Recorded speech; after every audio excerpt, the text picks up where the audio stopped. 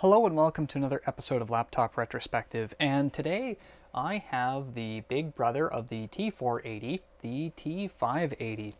And this is a really beautiful looking machine that sports the full-size keyboard, including the Numpad, so none of that space has gone to waste. A lot of the same features and specifications that you find on the T480, and if you haven't seen that video, I'll link it up here, are very similar to this one. So there's a lot of great standard features with this machine, so let's dive right into it.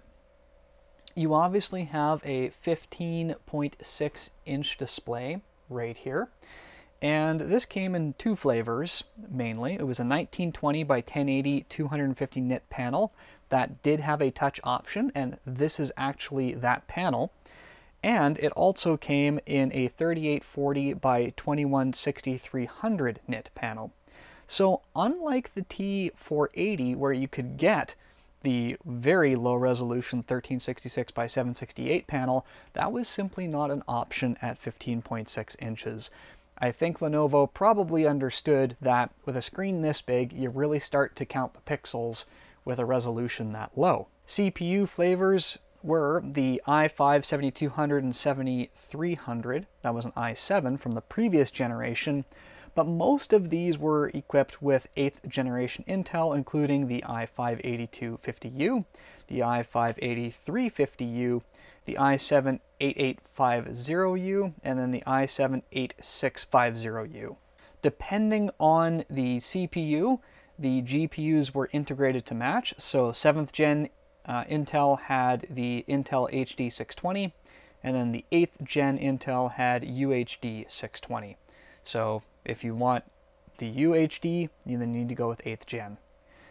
Also, the NVIDIA GeForce MX 150 2GB card was an optional dedicated GPU on these units as well. A few other features that were options were the backlit keyboard, the fingerprint reader, the Think shutter was standard, and it looks like by a piece of tape that this one from the factory has never been used. And to the person that owned this previously, they ever wondered why everything looked slightly green, it's because the tape was still there.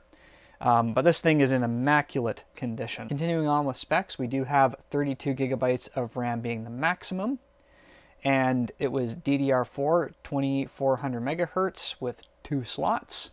And if you're running the 7th gen Intel, then you would max out at 2133 megahertz. Storage on the inside was a 2.5 inch bay or an M.2 2280 NVMe, which is operating at a PCI 3.0 on 2 lanes.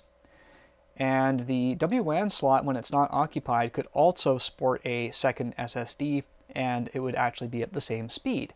So that's actually kind of handy to know. If you're running a 2.5 inch bay, but you're not running a LTE card, you can actually put in a smaller SSD, but not have any less performance other than, of course, the size. Wi-Fi was the Intel AC8265, and that had Bluetooth 4.1, and depending on the operating system, it is actually capable of 4.2, but on the spec sheet lists 4.1. This, of course, has the fantastic battery bridge technology, which means that there is an optional integrated battery inside the machine, as well as the battery slot at the rear. The integrated battery was a 3-cell 32 watt-hour. This is the 3-cell 24 watt-hour, but you could also get 2 6-cell variants with either 48 or 72 watt-hours, respectively. As you know, I am a huge fan of the battery bridge technology. I just think that it's a really cool idea. While we're looking at the bottom of the machine, we can see a few other things like the 2 downward firing speaker grills, and unfortunately, no dock connector. That was replaced with the one on the side. Speaking of which, let's go ahead and talk about ports. Over here we have the smart card, the exhaust fan for the CPU, the Thunderbolt 3/hybrid dock thing that Lenovo's got going on now. Just not as satisfying, but it's still pretty cool. And then USB Type-C charging. Along the back we have absolutely nothing. And then down the right-hand side we have the Kensington lock slot, we have the Ethernet, we have HDMI, 2 USB 3.0, one always on, the full-size SD card slot, and then the headphone microphone combo jack. And as you can see, this is a very thin device for its size category, and if I were to ever carry a 15-inch laptop ever again, this would probably be one of the main contenders, because even though it is a big screen, it just feels nice. They have that really good weight to body ratio balanced very, very well. And I don't think that this would be unwelcome in pretty much any backpack around a campus or a workplace. So with that being said, ladies and gentlemen, let's go ahead and crack this thing open and take a look at the insides. To do this, we are going to need our standard and trusty Phillips screwdriver, and we will turn the device over. It is worth noting that if it has battery bridge technology, that you are going to want to go ahead and disable the internal battery through the BIOS, which I've done earlier. As you can see, this is a very anemic little battery slice. It's cute, but I would probably want something bigger if this was my machine. Gaining access is quite trivial. We spin the screws out until they spin no more. This particular model doesn't seem to necessarily click when the screws hit their threshold, but that's okay. And because of its size, it does have a fair amount of screws on the bottom just to cover that extra surface area. Okay, with all of those screws out of the way, I'm just going to grab the plastic around the ports and then pull gently, working my way around. Being very careful with this thin piece, of course, along the back of the battery compartment. I think one of the clips over here decided to hold on a bit. There we go.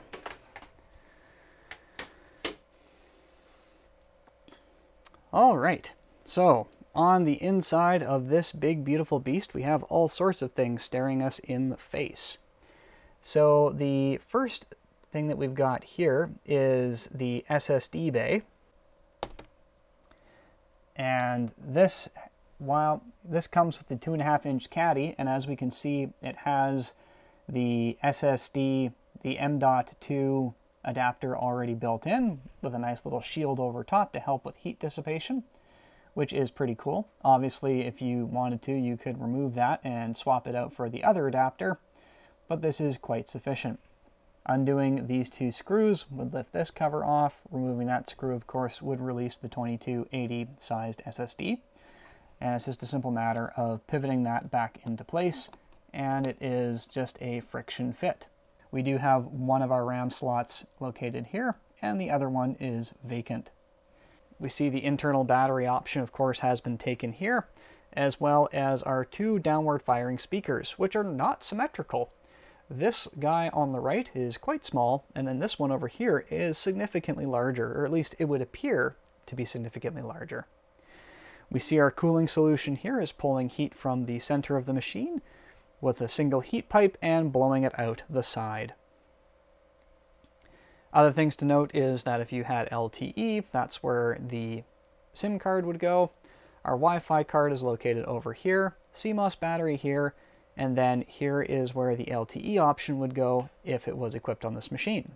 It is not, however, a shorter, I believe 2242 sized drive will fit there quite nicely and work just as well as the one that we would see located over here. Other than that, that is pretty much everything for the inside of the machine here. If you wanted to disassemble it any further, you're removing all the screws and pulling the battery out, speakers, board, the whole 9 yards. Obviously, reassembly is the reversal of disassembly. Put the cover back on, tighten down all the screws, and away we go. So with that being said, let me go ahead and do that. Let's look at some boot times and draw some final conclusions on the T580.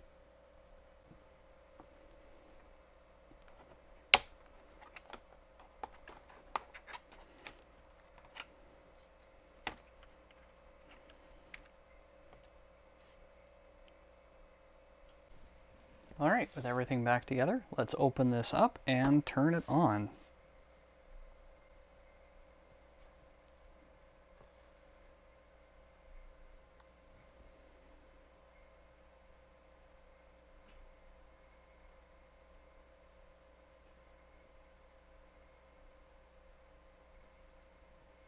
As you can see, we're running Windows 11, and the boot time is quite good, and we have a delicious looking touchscreen as well. So there's a fair bit to like about this machine, and it is going to run Windows 11 no problem. If you're curious, this one is of course running 16 gigs of RAM and the Intel i5-8350U, and it is no slouch. Even though it's only the 1080p panel, it's still significantly bright enough for most tasks without being completely overbearing. The dual battery system, of course, is going to be a huge help in keeping the battery life of this machine up and running. In terms of battery times, depending on how you've got it configured, the 24 watt-hour battery alone is about 5.5 hours, although that's going to be pretty generous with your use. 48 watt hours at about 12.5, 72 watt hours at around 18, and then if you're combining batteries with 32 and 24, that's about 13 hours, which is what this is. 32 and 48 claims 20, and then of course 32 and 72 claims 26. Now obviously those are running the machine just barely, but they're all just theoretical maximums. In terms of cost for one of these, they will vary pretty wildly in price because they're only just starting to come off their warranty periods now. They can be as low as anywhere from around 600 Canadian dollars, and they can climb all the way up to around 1,000 Canadian dollars. So as they start to come more and more out of warranty, we'll see the prices drop more and more and more. However, they are a fantastic piece of kit, especially if you need a 15-inch device that has all of the processing power that you would need for pretty much any mainstream task in the office, for at work or at school. At any rate, ladies and gentlemen, I hope you enjoyed this quick look at the T580. Again, if you want more information about its smaller brother, check out the T480 video, and as always, I'm going to encourage you to do the big four. Please like the video, share, subscribe, and hit that notification bell so the next time I feature another 15-inch laptop, you'll be the first to know about it. Thank you so much, and I will see you next time.